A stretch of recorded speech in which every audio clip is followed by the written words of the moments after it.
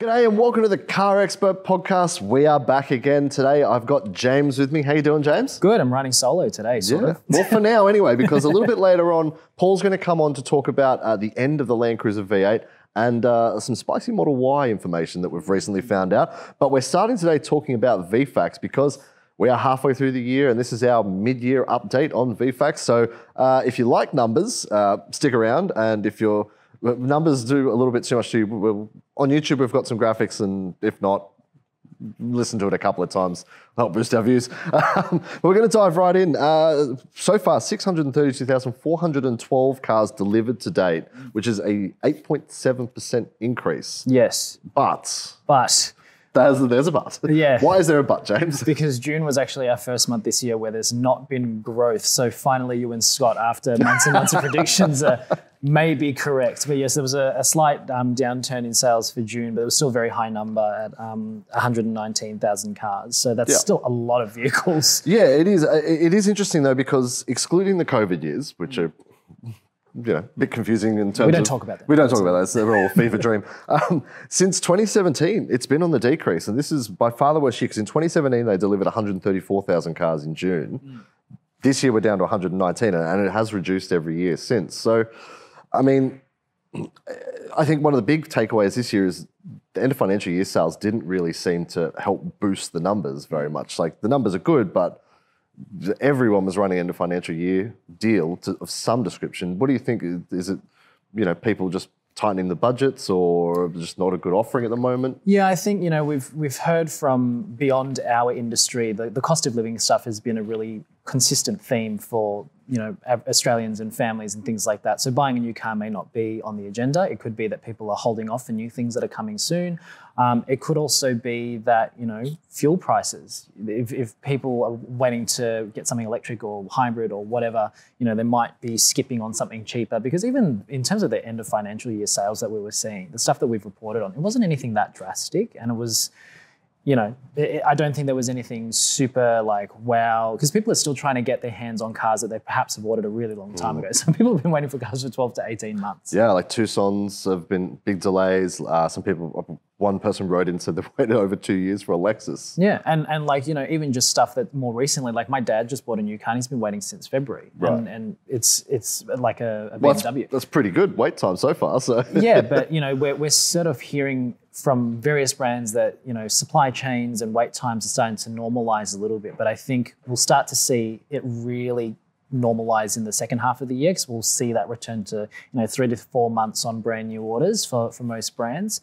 But yeah, I think it's just still, we're starting to see the effects of that now. It's a very delayed impact from all the things that we've been seeing over the last 6 to 12 months. All right, well, let's break down some of these numbers. Toyota is still the king. No surprise there. They've got 20,903 deliveries, Ford being second with 9,493. I did a little bit of math on this, and we'll break down the details, but of those 9,493 Ford sold, only 937 of them were not a Ranger or an Everest. That's crazy to me. If you work in Ford marketing, I mean, well, you've got an easy job, because 2 of the cars sell themselves, but if you want to try and sell, what else do they sell? Transit?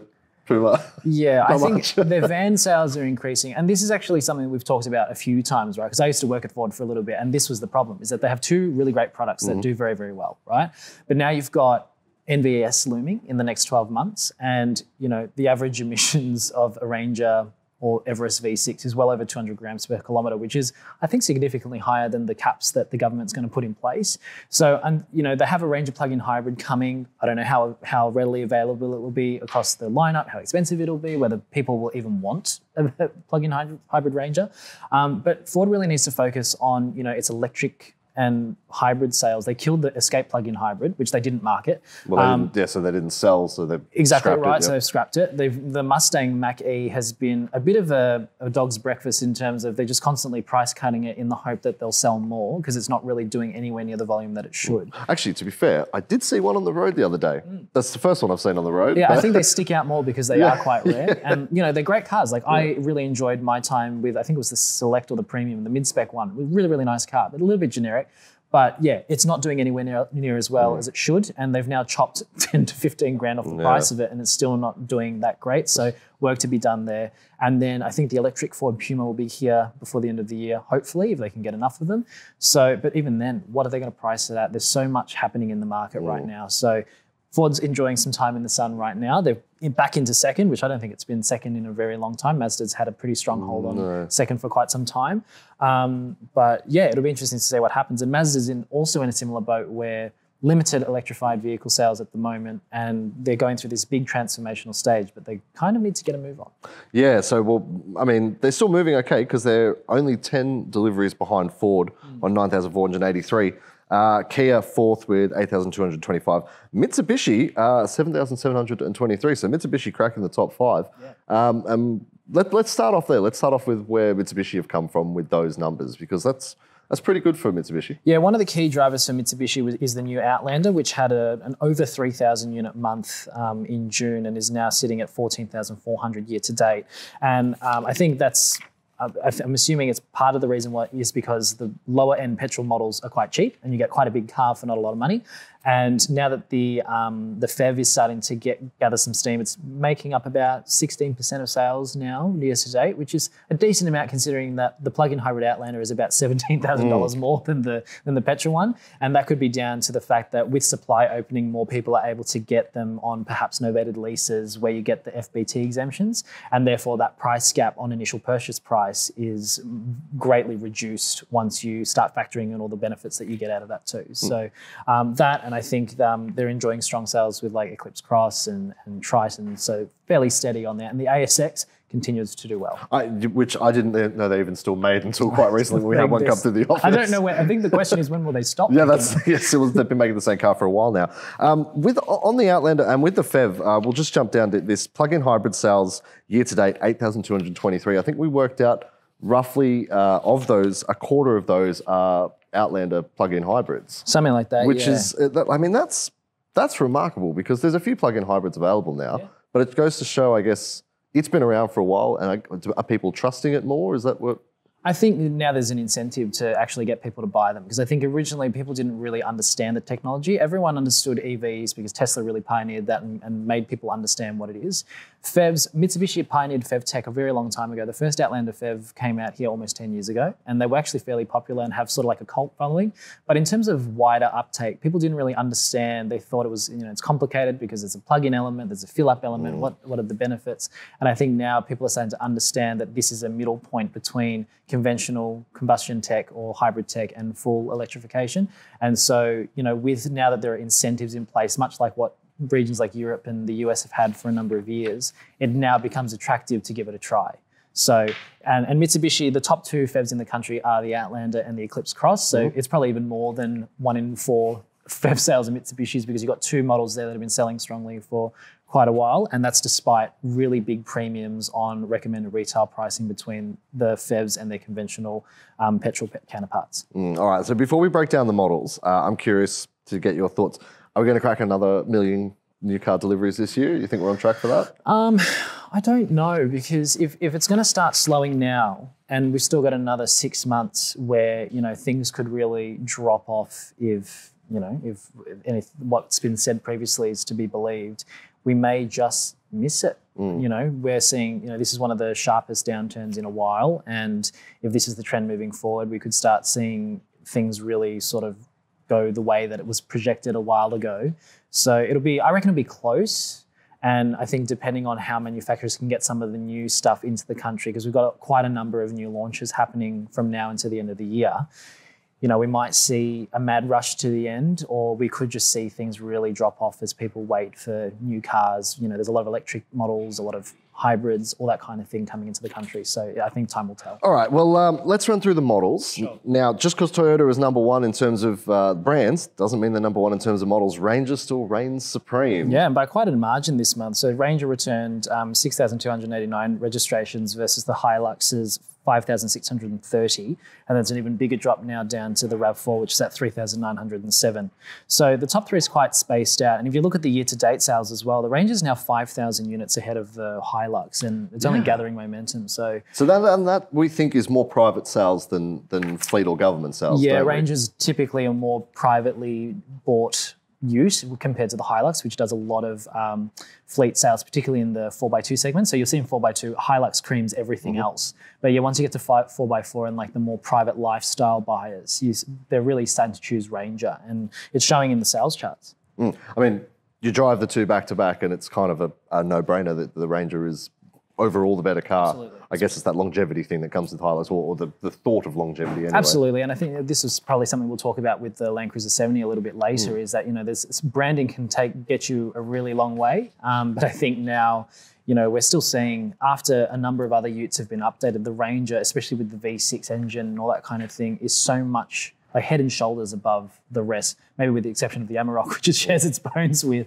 But yeah, I think objectively, it's got so much capability and so car-like in the way that it drives. There's no wonder that more people are perhaps switching out of SUVs into something like a Ford Ranger. Well, then ironically, because the next couple of cars are SUVs, Outlander in fourth with 3,045, we just spoke about that. Model Y's back up in the top 5 again. It dipped our way for a bit.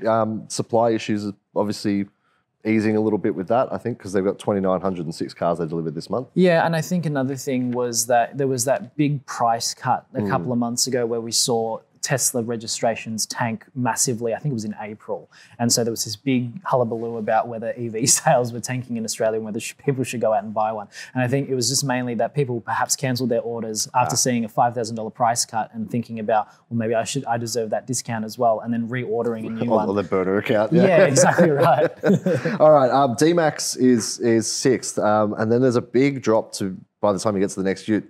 Now, Aussies love utes, but unless it's a Ranger or a Hilux, they're not getting a whole lot of love because Triton is way down the list and it's only done 1,783 deliveries. Now, this is the new Triton. It's just come out, got an extra turbo, got a whole swathe of new features, new infotainment. It's very Outlander-like inside.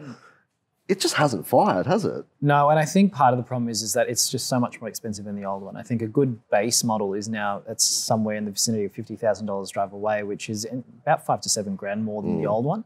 And I think what Triton used to do so well was that it could compete with the Chinese brands on price, and people would be more willing to trust the Mitsubishi brand perhaps than GWM or LDV. Whereas now you're almost looking at Ranger money for a base Triton, or the GWM Canon Alpha, which is built like a luxury SUV inside. A fully loaded one of those is the same price as a base to mid-spec Triton. So I think there are meant to be more variants coming. So there'll be cab chassis and manuals and all that kind of stuff coming to the Triton range.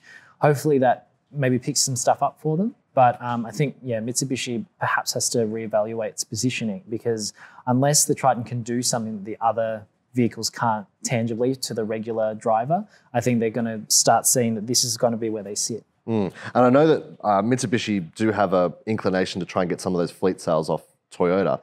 The problem with the fleets is they're all trying to go green with their cars, right? So I guess, and obviously this is not something we generally cover on CarExpert, but from what you know, I mean, where do you think we're going to see those fleet sales go in the near future? We're going to stick with utes, or they're going to start going more SUVs with hybrid tech in them? Well, I think that's why we're starting to see some of the manufacturers go into various degrees of electrification. You've seen the Hilux go into the 48 volt. It's barely electrified, but yeah. Barely electrified, but it's a difference, right? And if they're looking at the official figures, there's a 10-ish% fuel efficiency improvement, and that will bring a similar decrease to emissions as well. So there's a start. If people worried about reliability, existing fleet relationships with Toyotas, that kind of thing. Then you've also got Ranger coming out with plug-in hybrid. So there's another option there, maybe a more premium one where, if they can bring it in at a good enough price, you might see the kind of cars that just idle on the side of the road. If you have a PHEV, it's not emitting anything at all. You're just using it as an electric vehicle, or you can use it as a mobile generator, that kind of thing.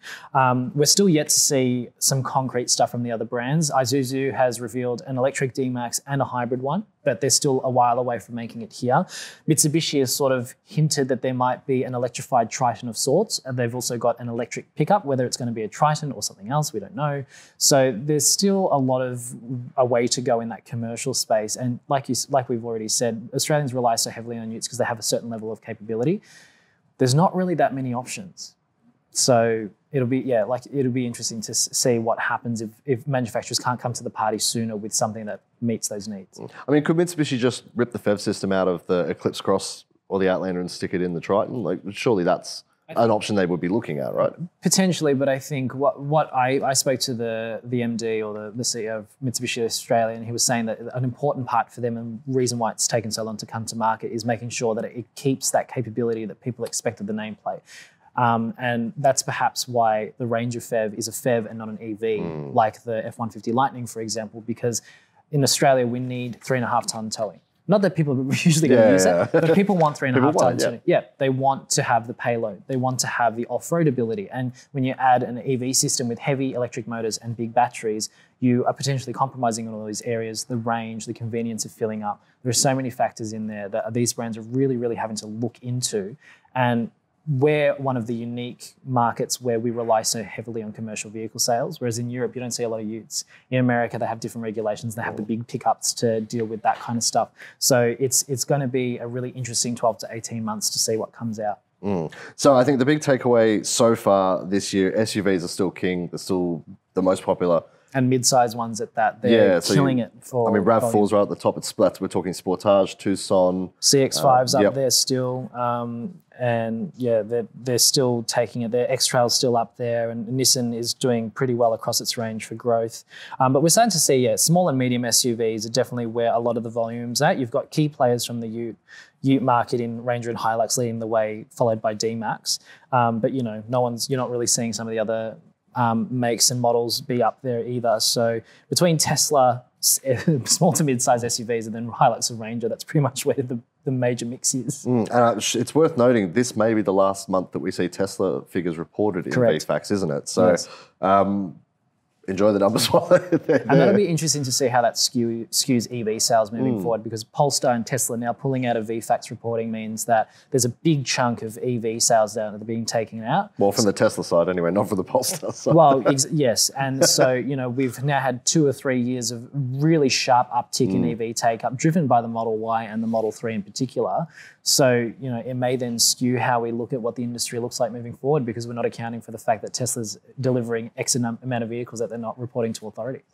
Now, I do note in our sort of top 20 list here of models, MG3 is nowhere to be seen. Now, obviously, they've just released a new model. Do we think that we're going to see that creep back up there, or is it going to be too expensive now, and Suzuki Swift is more likely to be up there in terms of the small micro hatchback, whatever they want to call that? Yeah, it's a good question, because it still did good volume. I think the MG3 range still did over 1,000 units and was top of the segment for the month. So I'm just looking at my sheet of paper, 1,287, and it was more than twice what the Suzuki Swift registered for the month. But to be fair, that's a lot of the old stock. Exactly right. Yeah. So we're still seeing that MG has made it very clear that they've got stock of the old one for quite a few months. So there's still a 18,990, 19,990 deal to be had there for those who really just want a new car, irrespective of what's on offer. And I think they'll be able to ride that for a little bit. But, the new MG3, as much of an improvement as it is, the price positioning is very interesting to me, because the hybrid thing was the centerpiece of it. And the base hybrid, I think, is $27,990 before on-road costs. There's no drive-away deals. They've had to implement drive-away pricing for the petrols, but even a base MG3 petrol with no hybrid assistance and fairly high fuel consumption relative to a Yaris or a Suzuki Swift hybrid is $24,990 drive away, which is the same price as a Swift hybrid. So what Suzuki's been able to do in getting that car so sharply priced relative to the market that it competes in, it will force the other brands to either reevaluate how they do their lineups. Because, you look at what fleet sales, MG has really banked off MG3 and ZS being in, rental fleets, all that kind of thing. Now that we're seeing safety standards become more and more of a thing with these fleet operators, fuel efficiency and stuff like that, I think we might see a really big shift there. So MG needs to be mindful that bringing new product into market, they might be significantly improved. But if you're charging the same prices as the legacy brands now, I don't know if that's going to do so well for them. And I do have to say, I drove the Swift Hybrid the other day. Thoroughly enjoyed it. Actually, it's a lovely little car. That new infotainment screen is fantastic. Yeah. There is a function in it that tells you every time a lane is merging. And Igor and I spent a good 10 minutes trying to figure out how to turn that off, because that was quite frustrating. But other than that, fantastic little car. And I think value for money, it's right there. Yeah, and the fuel economy claims are achievable. You'll be able to get to 4 to 5 litres, and that's 800 Ks a tank without even really trying in such a little car. Like, you're laughing. Yeah, that's it's probably only $300 a tank instead of the usual $800 a tank you spend on other things. Look, we normally give a lot of love to all the winners each month with VFACTS, but I think because we're halfway through the year, we'll give a little bit of love to the losers, because there are some brands there that I am not surprised to see there, and there are some brands that I am surprised to see. So we're going to start with Citroen. Okay, is your love language treat them mean, keep them keen? Because calling them out, maybe. No, because the second one we'll talk about I actually really, really like. But first, poor Citroen, you might have forgotten that they sell cars in Australia based on the number of sales they've done year to date. James, do you want to say the number? 74 units. 74 to date, year to date. Year to date. The first 6 months of the year, they've sold 74, which is behind not just your usual mainstream brands like Toyota, Ford, but it's behind Aston Martin, Bentley, Ferrari, and Lotus. They couldn't even build their car for 3 years. So that's quite telling. But on the flip side of that, it makes me wonder, how so many times when manufacturers cut models or they rationalize ranges and they're like, we're doing it to save costs, we can't bring cars in for this level of money. Citroen can justify selling 74 cars in 6 months. Where's the money coming from? Yeah. Well, so Citroen is part of a bigger group in Australia. So it's part of Stellantis. Which is Peugeot and Subaru as well, isn't it? No, so Subaru is distributed by the same company that distributes Peugeot and Citroen. Yes. So Peugeot and Citroen fall under Stellantis, which is a merger between the Peugeot Citroen group and Fiat Chrysler. Oh, right, okay. Basically, it's now everything from like Alfa Romeo, Fiat, Jeep, and Vauxhall and Opel. Right. So our old Holden Commodore is sold, well, no longer sold anymore, but was sold under the Stellantis umbrella for a little while. Right. But still, it's distributed by a private entity here. It's not under the Stellantis banner. It's not like Stellantis is funneling money into it. So, So that money is being propped up from the other brands to keep Citroen alive here, obviously. It must, but it's not like Peugeot's a huge seller here either. So very interesting stats there. Well, the 3 brands we're going to talk about now, spoiler alert, are all from Stellantis. Stellantis group, which it's a hard day to be part of that group. But next one is Ram, which saddens me because I love Rams. I think they're fantastic. But they've only, they're down to, what was it? I've got the number 2,044 sales year to date. Yeah, which is 341 this month. So 50% decrease. Yeah. So look, where's this come from? I mean, is it last year? Obviously, they were absolutely going nuts because you had instant asset write-off and a whole bunch of stuff. People were probably a bit more flush with cash coming out of COVID. Where's it gone? Is it no more instant asset write-off? What do you think is causing it? I think it's a combination of a few of those things. That instant asset write-off, I think at the time, Ram was one of the only players in the market with this kind of ute, whereas now you've seen it diversified with the Chevy, you've got the Ford, Toyota's got the Tundra on, their weird fleet loan thing. So there's now options. And we were just saying before about, cost of living stuff. A Ram uses a lot of fuel. It's an expensive car to buy. If there's no incentives, there's no instant asset write-off anymore, there's no, cuts for all those kind of things, it becomes a very expensive vehicle to have as a leisure thing. So there'll still be people that are buying it because they need the capability of a car that size. But, these kind of vehicles are the first ones that you're going to see drop when these things come into effect. And it's a shame because these remanufacturing programs have created a lot of local industry. Walkinshaw was doing like 24-hour shifts at their factories to convert these Rams. But now we're starting to see that initial rush slow. Look, I believe that everything has its place and I believe in consumer choice. But I think for these kind of specialty vehicles, and this goes for utes, off-roaders, big trucks and things like that, I think unless you need a specific use for it, I think in times like this where we're starting to see people sort of have their wallets pinched a little bit or start thinking about environmental friendliness and all that kind of stuff, these are the things you're going to see drop off very quickly. And look, it is worth noting Walkinshaw are not completely up the creek because they did about 400 odd Chevys across the Silverado and the Silverado HD range. So between those 3 brands, they're still converting plenty of cars. They're still selling plenty of vehicles. So it's not all doom and gloom over there in Clayton, but definitely down a bit. Last one, and a big hit in the guts for Fiat Chrysler is Jeep.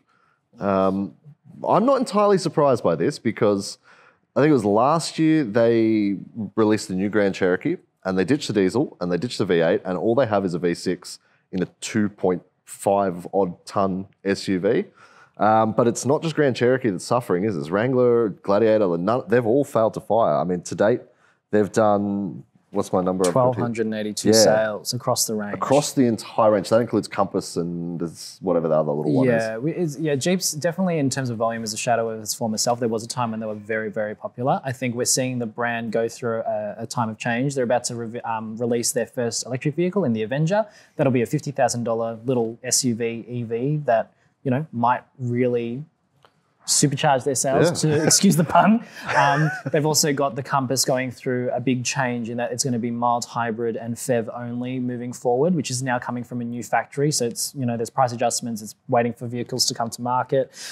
Grand Cherokee, they've recently adjusted pricing, so that might change. But like you said, losing the V8 and the diesel, I think the diesel was one of their biggest sellers. Oh, the diesel was huge. Yeah. And it was a great engine. So I think while they're waiting for an updated solution, because we couldn't get the Hemi V8 in right-hand drive for the new generation, but they've got the new twin-turbo 6 coming for various... The new Ram's going to have it, the Grand Wagoneer, and I believe we're of the understanding that it should make it to the Grand Cherokee eventually. If they can get that here and give it like proper performance, then it sort of brings it back in line with the European competitors that it's priced against. Well, and fuel efficiency, because it is garbage, that naturally aspirated V6 and the Grand Cherokee is They terrible. have the PHEV, but it's also very expensive. Like the PHEV Grand Cherokee is like more expensive than a Tiguan R, which is, not a Tiguan, a Touareg R, which is $130,000, which boggles my mind. But, I think Jeep perhaps went too hard on saying they were a luxury brand just because they were positioning cars there. Yeah. The cars are, they're still good. They have their good traits and they're nicely designed and have great interiors. But I think for people to think of you as a luxury brand, you have to deliver on, powertrain, tech, all that kind of things. Well, yeah, and their main cars that they market, being the Gladiator and the Wrangler, are made of scaffolding. So you can't really call them a luxury brand. Yes, and they've just only increased in price too. Like 20 grand increase on the base model Wrangler. Yeah, so I think that's something that has definitely not helped with them moving forward and not being able to get like a PHEV version of the Wrangler like you can get in the US. Because, if you can start offering these options, it means people will put you on the consideration set when they're thinking about their next car. Oh, I can still get a regular because it's in PHEV. But anyway, that's a broader conversation. Yeah. All right. So that pretty much wraps up our VFACTS talk. But before we go, I guess what's your key takeaway from VFACTS this year to date and from new car sales this year to date? Well, hybrids and PHEVs have been very steadily growing. And I know PHEVs are often admittedly low base. But for the first 6 months of the year, I think it's like 120, 130% plus. In terms of volume, and EVs are still in the pluses, but not quite as high as they were previously. And with Tesla going from VFACTS reporting, we might see that drop quite significantly. I think as we're seeing more new vehicles come to market, like I'm going to the Tucson hybrid launch this week. Hyundai recently launched a Santa Fe. You've got various other makes and models coming out onto the market with hybrid, plug-in hybrid and electric drivetrains. I think as we see diversity in market, that perhaps opens up supply for various brands. It can still be a very interesting second half of the year. We may not see a record year, which the first few months of the year look like, but it's definitely a very interesting time. And, with emissions regulations coming soon, we might see a lot of strategic shifts as well in the second half of the year, which might mean people put off buying a new car until they can get the newest thing next year. So it's all up to chance now. Yes, indeed. Well, have you ordered a new car or have you taken delivery of a new car this year? Leave a comment. Let us know how long did it take between ordering it and actually receiving the car. Are you still waiting for it? Are you holding out for a new model? Leave a comment. Let us know. And are you in the market for a new car? Well, have I got a deal for you? Well, actually, I have a page full of them. All you need to do is go to Google, type in Help Me Car Expert, or use the QR code on the screen. It's going to take you to the CarExpert website. We're a big company. It's like over 60 full-time employees. Very impressive. We also have a page on the site with all of the deals going in Australia this month to help you figure out which car you need to pick. We can then even put you in touch with one of our friendly dealers who might even be able to get you a better deal as well. So go to Google, type in Help Me Car Expert, or whip your phone out, scan the QR code, and away you go. All right, we said we're going to have Paul on to talk about a couple of important things that have happened in the car world. And Paul, you're here. Hello. How you doing, mate? Good. I walked from my desk over there to here, so it has been a long journey. I know. Well, we thank you for putting in the effort to come on. We got you on to talk about the end of the LandCruiser V8 as we know it. Like, it's done in Australia now. It's out of the 300, and now, as of 1 p.m. today, it is officially gone from the 70 series as well. Yes. You have a press release, I see. I do. It's hot off the press, so to speak. Literally. So yeah, basically for Australia, and we don't know whether this is going to be for the rest of the world, but probably is given the volume of these cars that are sold in Australia. What they're saying is that for the past 2 years, you haven't actually been able to order a V8 LandCruiser at all, because every time you walked into a dealer, they go, and then you just have to walk out, or they would say, you could buy the 4-cylinder instead, yes. And then people just walked out anyway. But basically now they're saying that they will not accept any more orders, but for the people that did have orders throughout the rest of this year and into next year, they will be delivering as many of those as they can to customers. And for those that were desperately missing the manual transmission, they're now adding the manual transmission to the 4-cylinder LandCruiser 70 series, which prior to this, it was only available with an automatic, which a lot of people were stomping their feet about, even though it's a far superior transmission. I mean, I recall driving the 4-cylinder with the auto. It was fantastic. Like, yeah, nothing to complain about. But with that manual, it does seem to be shorter gears, and it's only a 5-speed. Yes, only a 5-speed, and it also has less torque, so 50 Newton meters less torque.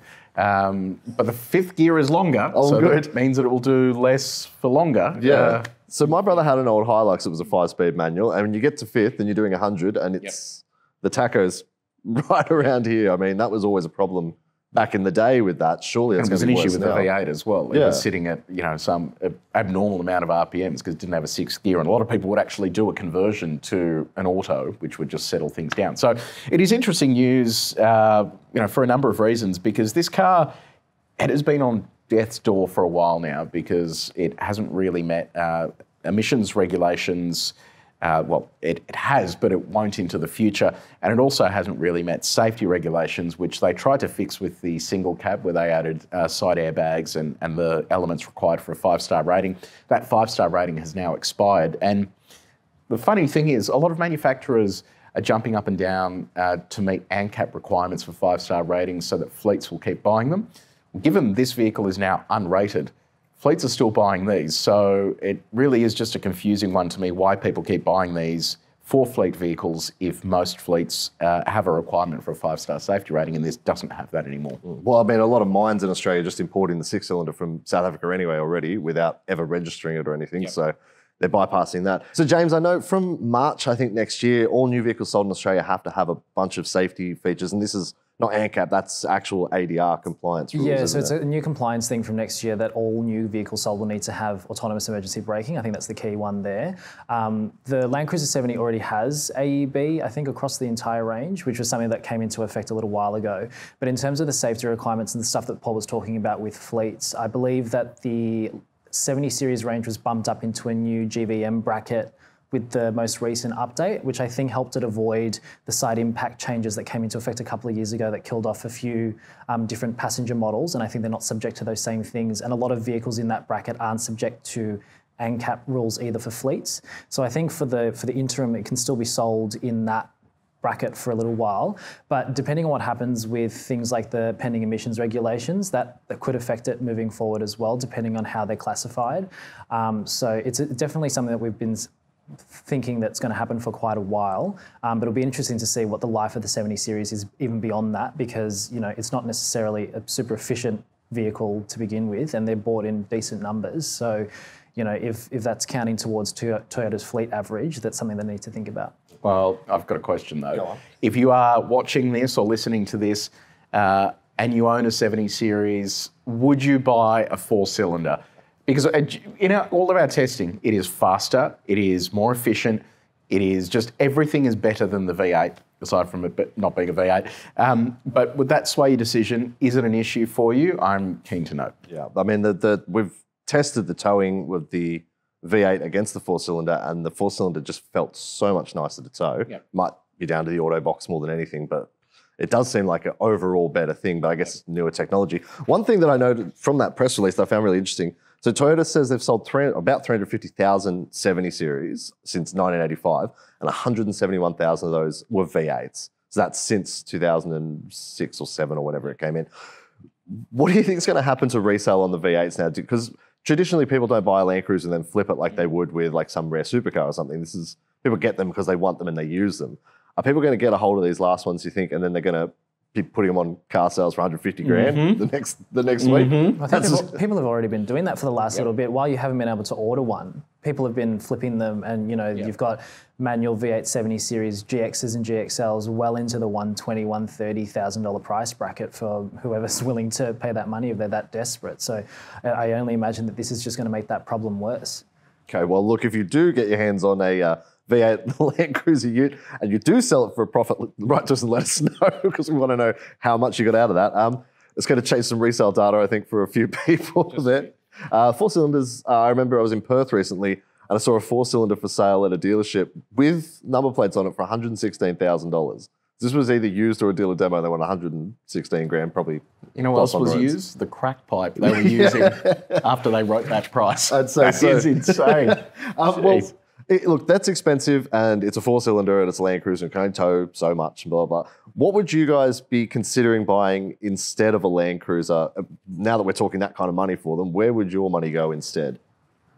I'll open the floor. Andrew pickup. Three. And if you are interested in seeing how it compares to the 70 Series Land Cruiser, there's a link in the description below to a video that we have already shot. Yes, it's a great video. Watch it. Yes. I don't know. It's a hard one. Ranger Raptor. I think on the... funny. Why do you say that, Paul? I think on the flip side of the Mahindra argument, if for people who want that really old school, rugged look and feel, and they're looking in that sort of price bracket, you've got the Ineos Grenadier now, which has wagon and quartermaster ute body styles. It sort of starts in that $100,000, $110,000 bracket. You've got BMW engines, so it's powerful. It's meant to have all similar capabilities. It's in that same GVM bracket. So, spec for spec, it's not too different. And they've got a cab chassis coming later this year, don't they? Yeah, so you they've got build it up. And you can make it whatever you want. There's a really extensive range of options and accessories, and they look really cool. They look like an old Defender because it's made by the people that wanted to make old Defenders. So, for someone that perhaps is looking in the market now, especially if a flipped one or a demo is going to cost you the same amount of money, that might be something that people start looking at as well. I mean, the other options are like a Ram, Silverado, like the sort of second-hand 70 series. Second-hand, yes, 20-year-old 70 series. Yeah, I think your options are limited. But I mean, do you guys think that the 70s actually slipped a bit, and now Rangers and D-Maxes actually compete with it in terms of their capabilities? Well, I mean, I think people buy them for longevity and simplicity. The capabilities, I don't think are really. I mean, they are impressive, but they're not sort of groundbreaking in any way. So I think modern vehicles, the thing that just blows me away with that 70 series is the fact that the rear track doesn't match the front. So if you actually want to drive off-road in it, like in sand, you are just caning the engine because you're basically creating a tyre width that is almost double what you have currently. Like it just seems completely stupid that they haven't thought about basic stuff like that. So I think it has a certain type of buyer, and I think most people are happy to settle on a modern ute that will do most of the stuff that will do. But will it last as long? That's the question, right? Come back to us in 50 years and we'll let you know. Tune in for CarExperts Season 47, we'll tell you. Okay, now the next thing that we've got you on here to talk about is Tesla. We'll gloss over the fact that you were quite mean to them the other week in a video. It wasn't mean, I was just pointing out harsh facts. But fair, yes. And then the Tesla fanboys were like, the mainstream media. It's like, no, lots of depreciation. That's what's happened. Yeah, but thanks for calling us mainstream media, YouTube commenters. That's much appreciated. But no, just today, literally today, we've received some spy photos of Model Y. Now, you recently sold your Model Y. It was getting a bit older. Model 3 got updates. What are we expecting with this Model Y update? So it's called the Juniper. That is the code name. It's a tea, isn't it? I don't know. Flower or doesn't something. Sound very appealing, whatever it is.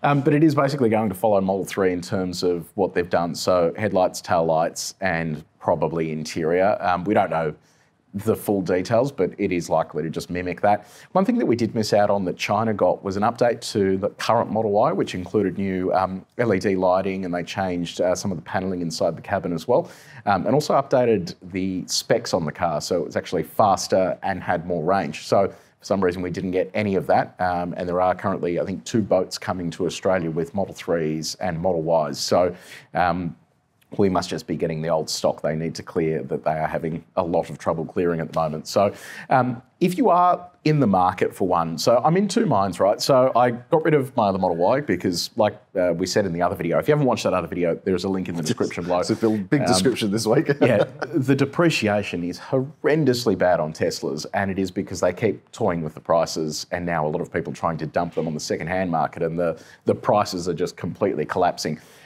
So if you are going to buy another one as part of a lease, or you do want to update your current one, I would just hold off a little bit, because I still think the Juniper is probably 6 to 12 months away from being in Australia. So if you can't wait that long, I think between now and then there will be an update that will mimic what they have in China. So you're going to get more range and faster acceleration as well.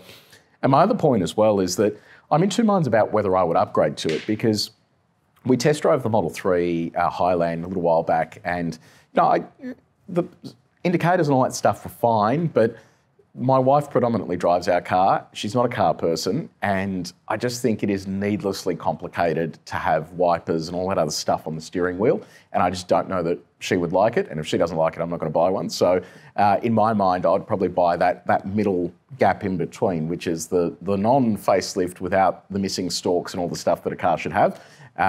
Is probably where I'd sit. So if you are about to buy one, just hold off a little bit. I think they're going to drop prices a little bit more, because these cars are now starting to languish. The cars that they have in stock haven't moved. They've got another 2 ships coming. So you're just adding to the stock issues. And then further to that, people that now see these spy photos and changes are probably just going to go, okay, well, I'm not going to order anything. So yeah.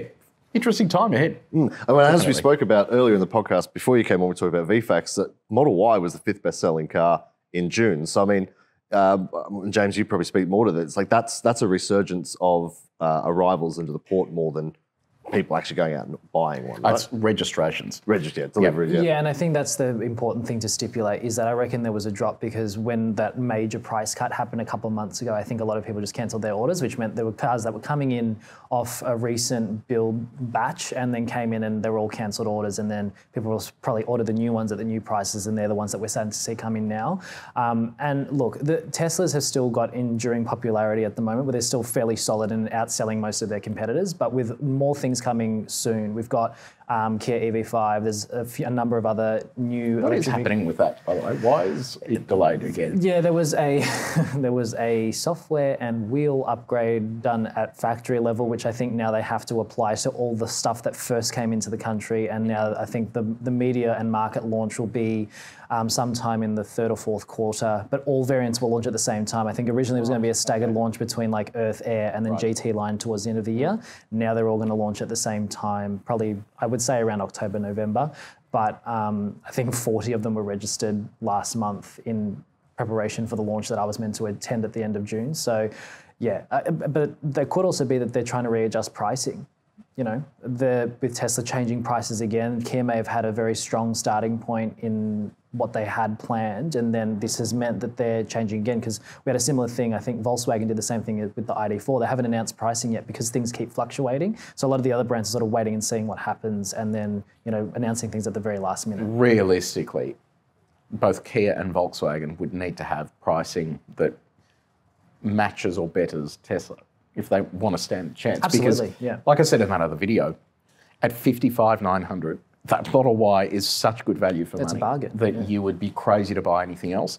So it just seems really odd to me that anyone would launch something now and not have that taken into consideration. Absolutely. Yeah. Well, that pretty much brings us to the end this week, guys. Paul, I want to say thank you so much for taking some time out of your busy schedule. Look, it was a long journey from my desk over there. Yep. No, I know. You're a very busy man. Before I let you go, got anything interesting on the horizon in terms of reviews or trips? Yes. So we're going to be releasing something soon, a video about Waze. Because if you're like me, you religiously use Waze so that you know where the naughty police are. Not because I speed, but just because it's useful to know. And I also use it so I know the speed to go through a speed camera. We test so many different cars, and the speedos all completely vary. They're almost, well, they are always within a safe tolerance. But to me, I want to know with GPS speed, which is far more accurate, how fast I need to go through a speed camera. And there are so many of them in Victoria, 2 kilometres an hour over, and you'll be done. So we wanted to see how accurate it is, and we've got a video coming where we actually tested Waze on both Android and Apple to see how accurate it is up against a laser speed measurement device, and also how accurate a car speedo is as well. So that will be a fun little video. So make sure you are subscribed to the YouTube channel if you want to see that. James, any final thoughts from you this week? I'm going to be driving the updated Hyundai Tucson this week, including the hybrid, which I know is a very anticipated vehicle and it's entering a very competitive segment. So excited to see if it's any good. And then you'll hear more about that at the end of next week. And Paul will also be shooting a video on one. So plenty of content coming from that. Yeah, stay tuned to find out if that can topple the RAV4. It probably can't, but well, you never know. Anything's possible. That RAV4 is a beast, though, as we've seen in this month's VFACTS. It is still right up there. So if you have enjoyed the podcast, please leave us a review on whatever podcast platform you're listening to. Make sure you click follow it if you're on YouTube. Hit that subscribe button, give us a like, leave a comment, let us know your thoughts. What do you think? Do you want to see more Paul on the podcast? Paul, do you want to be on the podcast more? If you bring more snacks. All right, well, like KFC. If you leave a comment, we'll buy some KFC and we'll have Paul back on the podcast again in the near future. But in the meantime, thank you so much for watching, and we'll see you all next time.